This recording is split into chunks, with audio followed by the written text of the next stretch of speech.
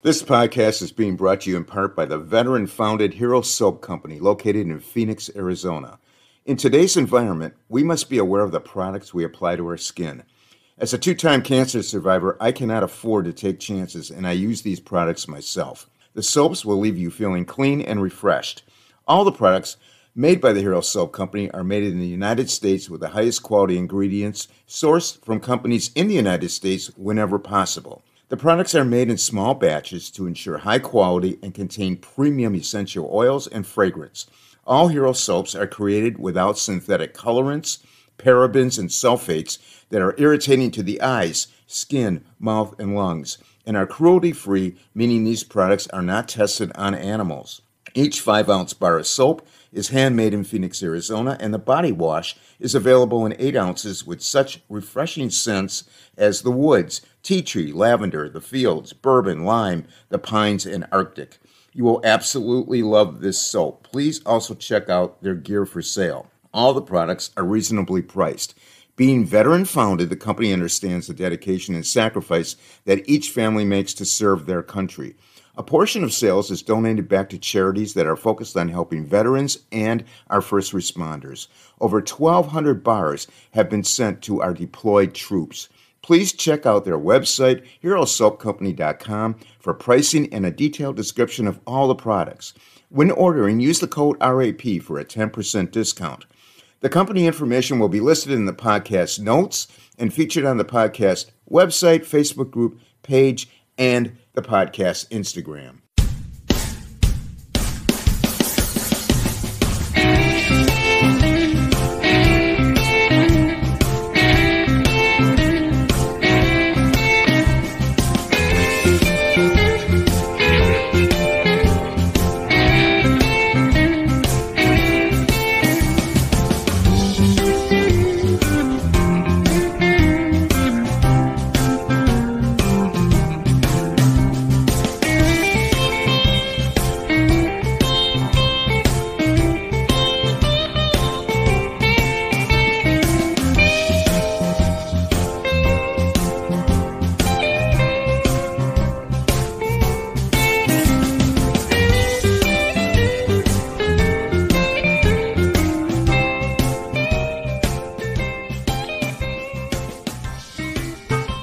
Welcome, everyone, to It's a Wrap with Rap. I'm your host, Ron Rappaport, two-time male breast cancer survivor and full-time lymphedema thriver. Before we start, I would like to thank all of our listeners, our sponsors, and supporters that have helped to make this podcast so successful. The podcast is being heard in all 50 states, all the provinces of Canada, and over 45 countries around the world. The podcast has been ranked by FeedSpot as one of the top 35 Overcoming Adversity podcasts from thousands of podcasts on the web in that category, and is ranked by traffic, social media followers, and content freshness. This podcast features people who have overcome life's challenges and adversities, people who can inspire, motivate, and educate us on an assortment of topics. My guest today is Juano Ocampo from Los Angeles, California. Juano is a two-time brain cancer survivor. Juano was born in the Philippines, raised by two loving parents, and lived there for the first 15 years of his life. The family relocated in 2005 to Los Angeles. Since he was 12 years old, he only has loved one thing, basketball, and till this day, it is still his passion. Now, out of nowhere, at the age of 18, Juano was diagnosed with pineogerminoma, a rare type of brain tumor that occurs mostly in younger kids. He not only got it once, but he got it again in back-to-back years. Juano is the author of the book Impossible to I'm Possible. He is here today with us to share his story and to pursue his life's calling of sharing with others life's true meaning, and to tell of his blessings, and for others to witness firsthand the possibilities through the impossibilities in life. Welcome, Juano, to the podcast. Hello, I'm so honored. We are honored to have you, young man. You've done some fantastic things, and you've gotten through some of life's challenges, and hard ones at that. And we are honored to have you. Tell us, Juano, what was the first 15 years growing up in the Philippines like? How was that? We're going back to the beginning. Well, my first 15 years in the Philippines, yeah, I was chubby. Yeah. I was really chubby and Now I've heard you were up to 260 260 pounds. pounds. Yes, Is that sir. correct? 260 pounds. Yeah. Yeah. 260 pounds. Yep, I did. I was How did you gain all that weight? eating, eating Like to basically. eat, huh? Yeah, it's kind of like an orgasm or something, man, like food. Yeah. So what was life like for those first 15 years? Tell us a little bit about Yeah, it was fun. I was always taking care of my parents, you know what I'm saying? And I love basketball since I was 12 it. Yeah, and we're gonna get into that. Now, uh-huh. now, when you were 12 years old and you started loving basketball, were you still on the heavy side? Not that much yet.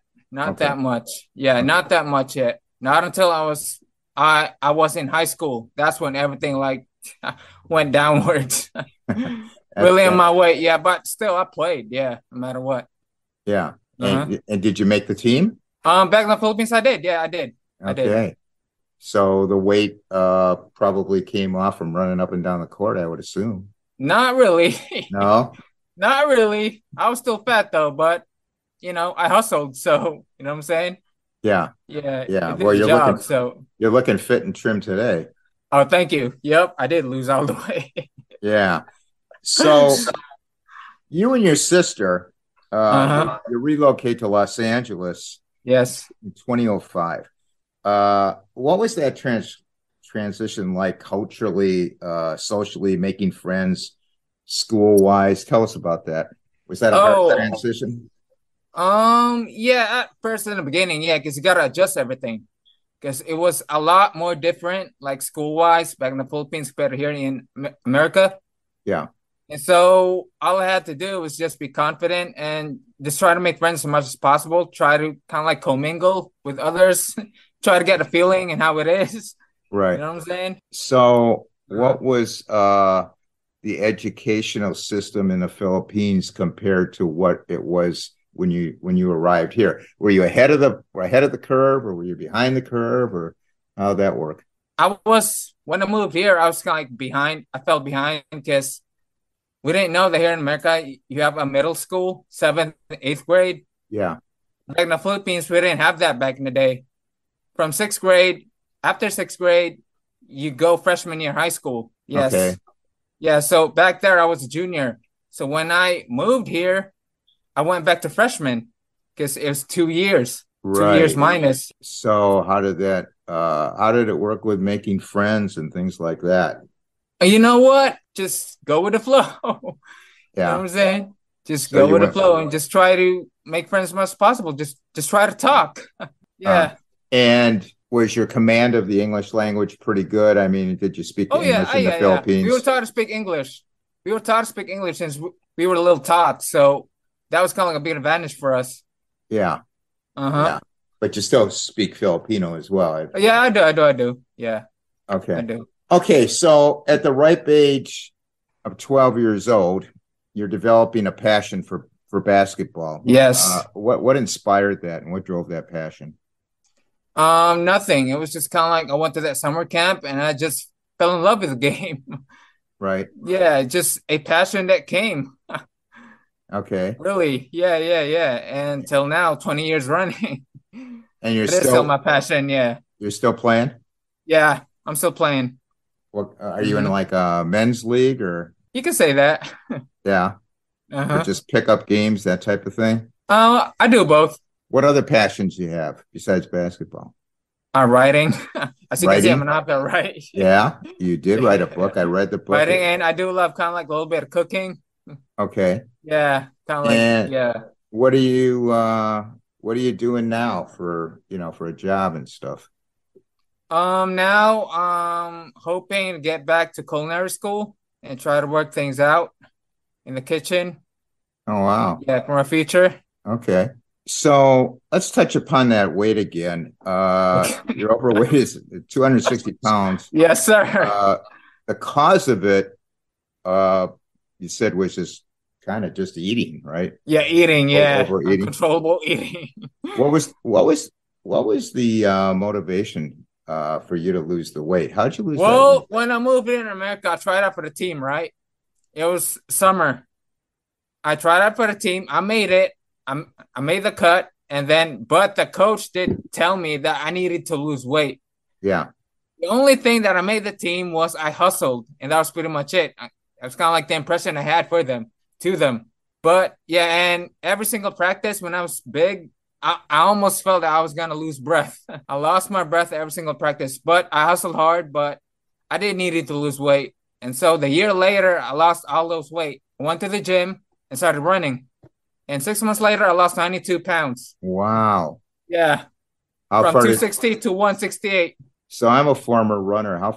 What kind of runs did you do? Did you, Oh no, just treadmill, just to lose weight. okay. Yeah, weight loss purposes. Let me take a very brief moment out to alert all our patients and caregivers out there that Rare Patient Voice, a supporter of the podcast, is paying for your input. Patients 16 years and older and caregivers, family and friends of any disability, disorder, syndrome, illness, or condition have the opportunity to express their opinions through surveys and interviews to improve medical products and services. Who knows your journey better than you? Rare Patient Voice puts you in touch with researchers who are developing products and services that can help you and others with your condition. These researchers need input of patients to develop products and services that have significant impact on patients' lives. Over the past 9 years, Rare Patient Voice has paid patients over $10 million. When you join Rare Patient Voice, you may be invited to participate in interviews, surveys, or online communities where you will share your insights. Rare Patient Voice usually has hundreds of studies running at any time, so there are many opportunities to participate. You will earn $120 per hour for participating in these studies. By making your voice heard, you are a catalyst for change. Rest assured your input will be used to help other patients like you. There is no cost at all to you, the participant. You can get more information and sign up by clicking the link in the sponsor's notes. Yeah. Did you join any I shouldn't say join. Did you register for any 5Ks or 10Ks or anything like that? No. No marathons. No marathons. No half marathons. Okay, so at age 18, you're diagnosed with a rare tumor, a pineal germinoma. Yes, pineal germinoma. That's in 2008. Uh-huh. How did the doctors find out you had a tumor in your brain? I mean, it's a rare thing. Yeah. How'd they find out? When I was rushed to the hospital at Harbor UCLA Medical Center, when I was at the ER, they immediately brought me to the CT scan test, and from there, that's where they found it, a big tumor underneath my brain. Yeah. So that's when they knew that was causing all the pressure. So after that, after the CT scan, they rushed me to emergency surgery for a temporary tube placement to be placed to alleviate the pain and to drain the fluids from causing pressure. So that's how everything began, basically. Well, take us back before that. Tell the people out there this pineal germinoma. What were the first symptoms that occurred? Oh man! And how quickly did the other major symptoms progress? Well, the first symptoms was extreme thirst. Extreme thirst. It began in my sophomore year, probably the second semester of my sophomore year, close to the summer months. It was just an compulsive drinking of water. Wow. That it was got a thirst that cannot be quenched. I was always thirsty no matter what. Like I get up in the middle of the night and drink water and hours and hours and hours. And when I got to my junior year, it just got worse and worse. Kind of like it was just an instant craving for ice or cold water. So this was actually going on for more than 12 months. Oh yeah. A year. Yeah. A year and something. Yeah. And then finally at December of 2007, I was here at home. It was me and my mom watching TV. And then all of a sudden just came out of nowhere, this throbbing pain, throbbing headache inside my head, kind of like squeezing my eyes and then kind of like pounding the brain, kind of like mushing it.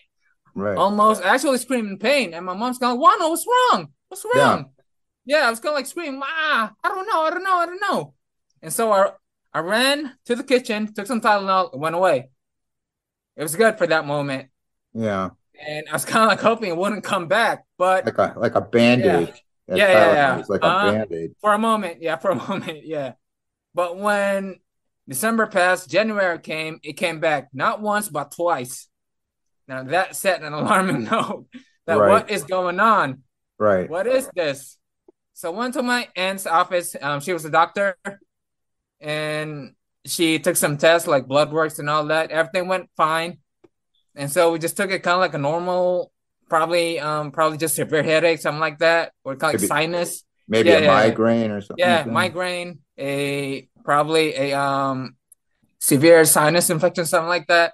Yeah. So she prescribed me some medications, but that did not work at all. And Right. so just as months passed, it just became more often and up, often and often and often and often. The pain just kept coming back. And until May, it happened every single day. Every single day, the pain was just there. The Wow. nausea and vomiting, add them all up, and then the tingling, kind of like the numbness. That's kind of like feeling. Yeah. Yeah, yeah. From it actually started from my shoulders and spread to my legs. And then I was kind of like having some shaking, kind of like some seizures as well. That I could not understand, kind of like twitching uncontrollably. I was in school too when that happened. So yeah. So, And well, with all this going on, uh-huh. what was the catalyst that you finally said, okay, enough, I gotta go get this figured out? Because obviously you were getting misdiagnosed. Uh-huh. Yeah, yeah. I was getting misdiagnosed, but still we were kind of like afraid to, like diagnose it ourselves or something. So we did not want this to we didn't want to think about the worst possible outcome out of this. Yeah. So we just kind of like neglected it, you know what I'm saying? Kind of like ignored the facts, the symptoms and all that. Yeah. Not until that June of 2008, June 8th, 2008, where I was just everything just went so south that the pain, the migraine, the seizures, the numbing, the nausea and vomiting was so severe that that was the time that I had to be rushed to the hospital. I needed to be rushed to the hospital because it was just uncontrollable. I could not control my nausea and vomiting, and the numbness was from my head to my toes, and I could not barely walk. It was so hard to walk that I needed help at that very moment. Yes. So, if you had to do it all over again, you would have gone in a lot earlier, correct? Oh yeah. Oh yeah. Basically. So the moral of the Yeah. story is Mm-hmm. if you don't feel good, Exactly. Yep. Go don't to the just doctor. don't wait around. Exactly. Don't wait around till Yeah. till it becomes like something serious. Yeah, because in this Really. case But it really did. And uh-huh. when they treated you, I understand you were in the ICU for 3 months. I see you. Yeah, 3 months. 3 months. Wow.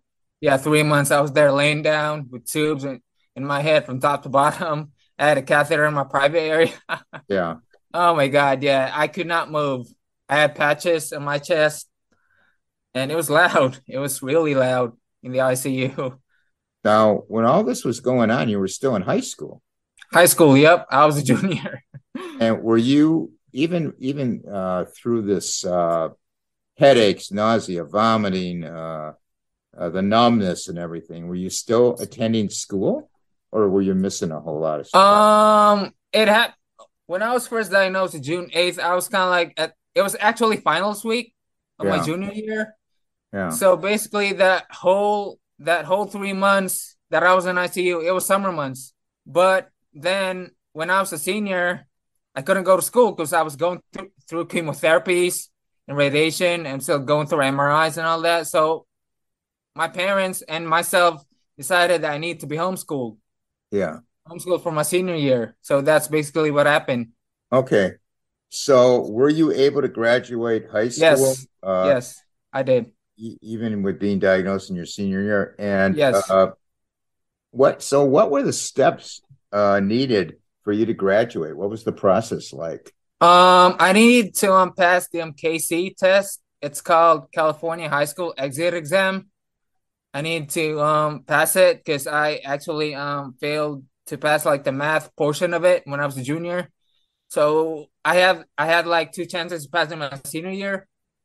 And so yeah, I took it in my senior year was out well, I was homeschooled, so and I passed it. So and in the Right. process, I was so lucky to have a blessing. And my homeschool teacher, his name's James Fitzpatrick. Uh, He's kind of like a father figure to me. right. I love him as a dad. So yes, he helped me all throughout. You must have spent a lot of time with you. Oh, always, always, Yeah. always, always. Yeah, yeah. So tell us about the treatments that they administer to you Okay. during the first diagnosis from start to finish on the All first right. diagnosis. First diagnosis when I was in ICU, it was just the tube, just to drain the fluids and some the surgery, the shunt placement, and the biopsy. They took a sample out of the tumor. They wanted to take the tumor out, like the whole tumor out, touch the optic nerve. If they took it out, I'm gonna go blind. So it was too risky. So the only possible treatments to shrink the tumor was chemotherapy and radiation. Yeah. So after the shunt surgery, they brought me back to ICU, and there the doctors explained everything that they successfully implanted the shunt, but the tumor was still there. A piece of a tumor was still there because they couldn't take it out. So the only possible way was for chemotherapy to eradicate it and radiation therapy. Yeah, I've been down that road and Yeah, I know. not very pleasant. Oh, it is not pleasant. Yep, how did you're right, Ron. how did you handle that? Oh my God. Well, my first diagnosis, really, it hit me hard like the first time, Yeah. like the nausea. Like I just got up like in the middle of the night. I was admitted, so it was always in the middle of the night. I had to get up and throw up, go to the bathroom, throw up, and just yeah, just severe nausea and vomiting. That was it.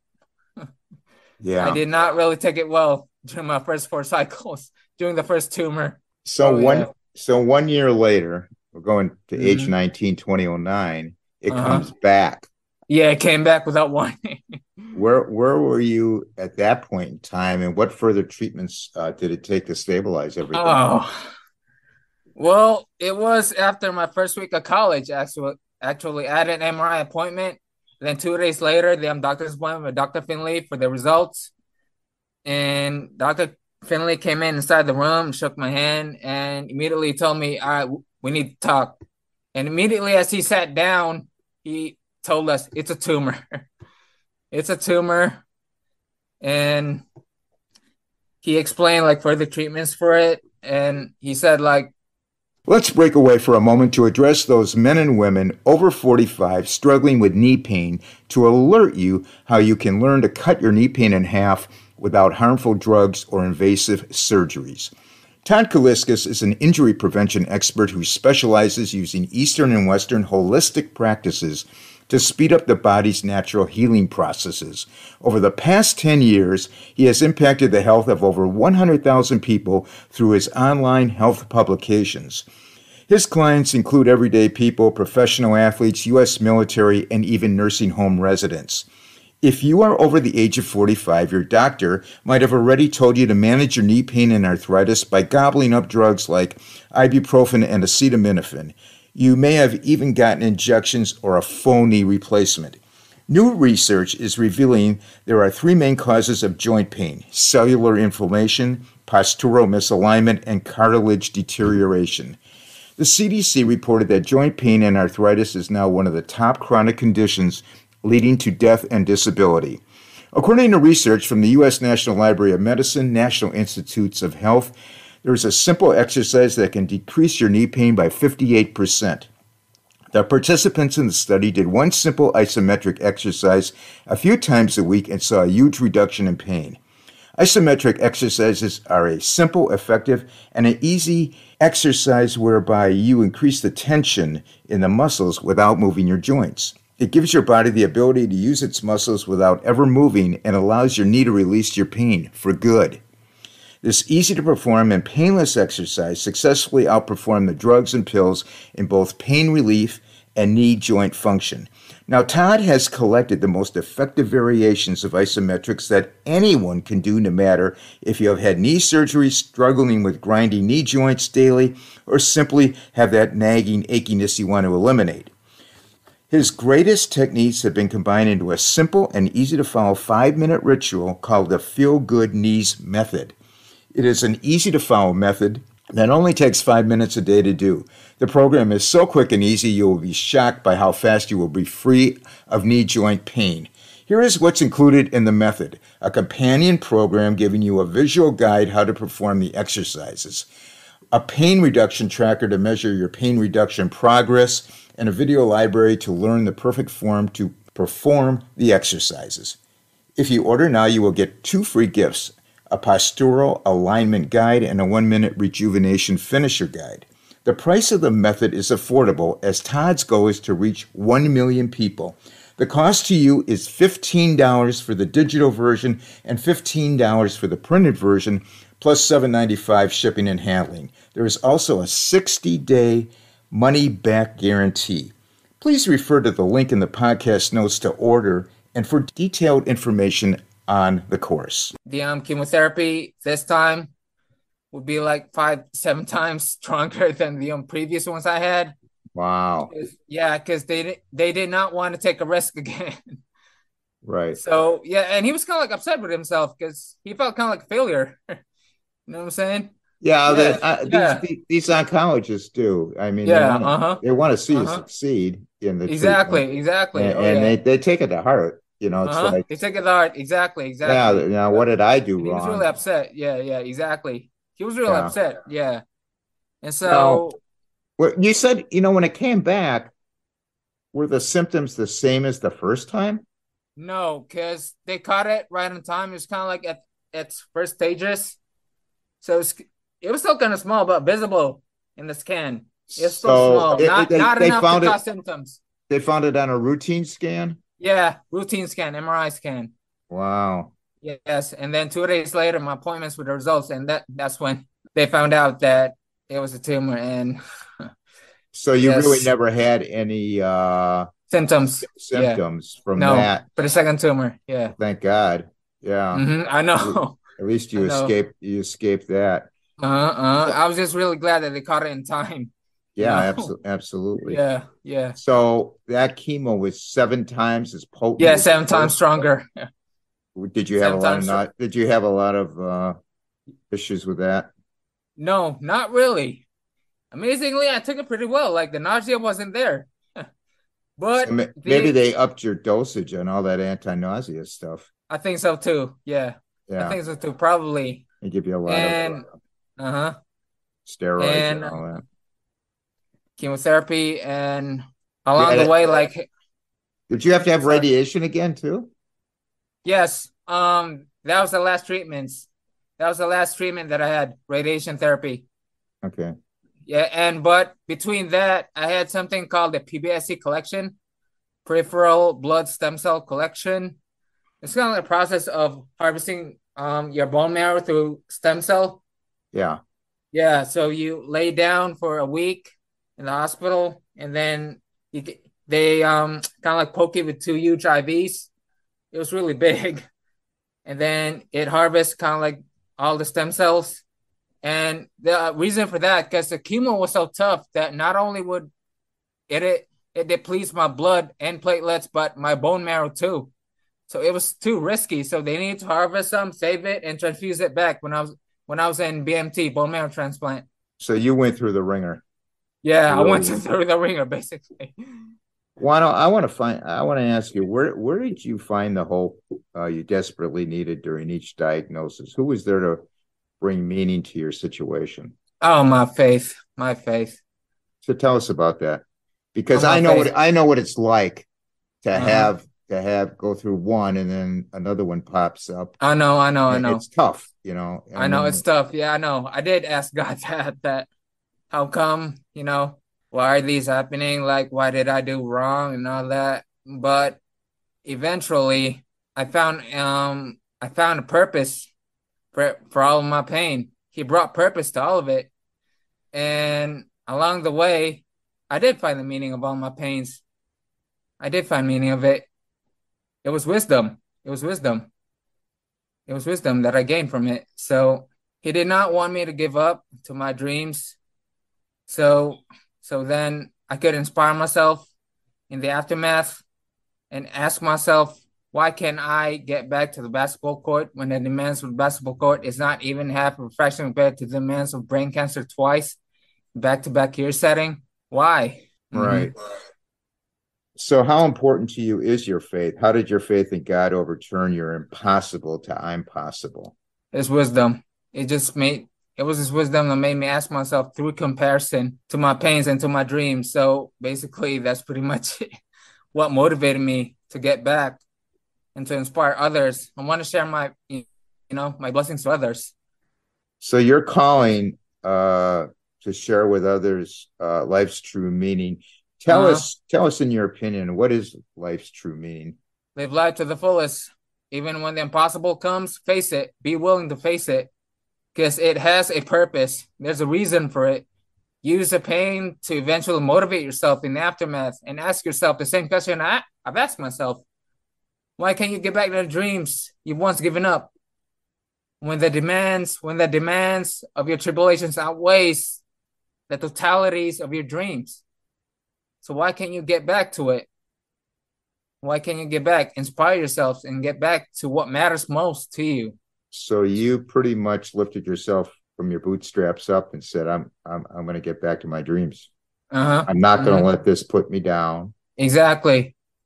Yeah. I know a lot of people say, why does this happen to me? Why me? Yep. I know. My motto from what I learned is, why is this happening for me? Right. Use that line. Why is this happening for me? And it turns everything around. It does. And it really gives you that impetus to keep going on. You wrote the book, and I read it. Very good book. I recommend it to everybody. Impossible to I'm possible. What prompted you to write it? What prompted you to make yourself vulnerable out there, and tell us about the book? I just wanted to share my story.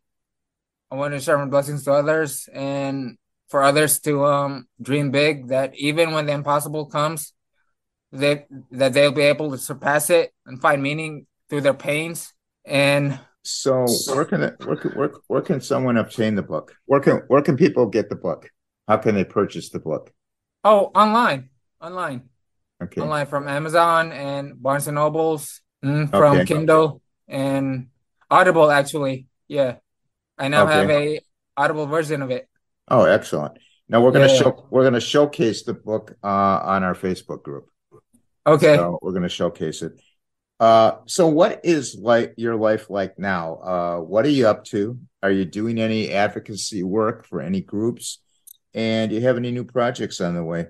I'm just trying to get back to culinary school for now. And I'm still playing basketball, though. Still playing basketball for a team. And I'm just trying to live my life as best as I could, live life to the fullest. You said you're going to school? Culinary school. Oh, excellent. Is that in Los Angeles? Yes, Los Angeles. Yeah. Okay. So you're going to be a big time chef someday. Hopefully it is my second passion. So excellent. Are you doing any work with any advocacy groups, or are you just? No, I do not. Right now, I do not. You think you might be doing that right now? Yeah, you might be doing that down the road when you get some more time. I think so. Yeah, why not? Yeah, exactly. Exactly. Why not? Right. Now, for those out there listening or have or know someone who has a serious challenging adversity, I want you to tell the audience what advice you have for them, people who are struggling. Okay. Well, for the ones who are struggling right now and the ones who've lost hope, and with the ones whose dreams crushed and everything's kind of like feels impossible right now, and you feel like everything, you just lost everything. Yeah. Just take pride in what you're facing right now. Be proud. be willing, because all of those acceptance that you've done, the courage will eventually overturn to become the perseverance and the hard work that you'll gain when it's time for you to claim your dreams. Because you all just got to ask yourself, why can't you reclaim what you've lost when your dreams can't even compare to what you've survived? So nothing Right. is impossible. And you've proven that. Oh, yeah. Oh, yeah. Through God's help, I did. Yeah, absolutely. Juano, how can people contact you? Maybe they want to contact you, ask you advice, whatever. Is there a way they can contact you? Oh, yeah. My Facebook, and Now, do you have my Juano, do you have a Facebook group? I do not. Okay, so they can get you on I do not. Facebook. Well, Uh-huh. how do they reach you on Facebook? Just probably send me a message or a PM me or a friend request if they want. My my email ad is jalo2190@aol.com. So yep, you just type it in Facebook and it'll immediately pop up to my profile. So Okay. and then if they wanna reach me out to a mobile, it's my phone number is 626-549-8976. All right. You don't mind that going out over the airwaves? No, no, no. Okay. Well, No, no, no. you know how some Uh-huh. people are. They want to keep, Yeah, yeah, yeah. but if I'm willing to anybody, help. So yeah. good, good. Okay. Uh-huh. That's what we want to hear. I want to thank you so much, Juano, for being on the podcast. Thank you so much, Ron, for this honor. You have no idea, man, how this much means to me. Well, you're an inspiration to all of us, and I wish you nothing but good health and Oh, great thank you. You success in the too, Ron. future You too. Yep. and in all your endeavors. Uh-huh. Thank you so much again. Comments and suggestions for the podcast, you can email me at itsarapwithrap@gmail.com. We have a Facebook group and we have a page. It's a Rap with Rap.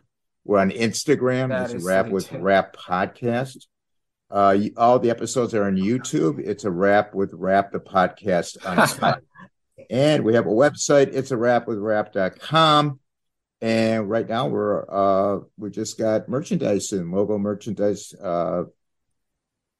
showcasing the podcast with a logo, caps, t-shirts, that kind of thing.